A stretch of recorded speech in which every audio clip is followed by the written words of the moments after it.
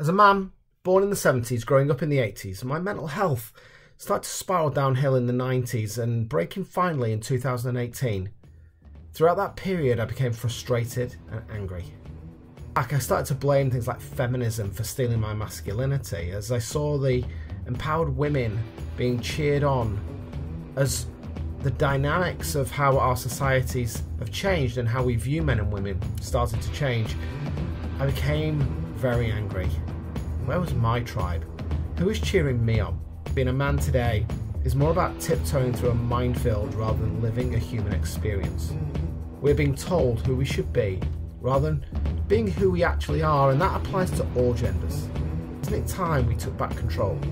Isn't it time we started to man up and stop living by the rules of the past and start living as real human spirits?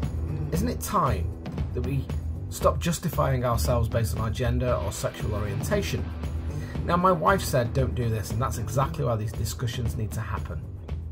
Come join me on the Talking Minds podcast.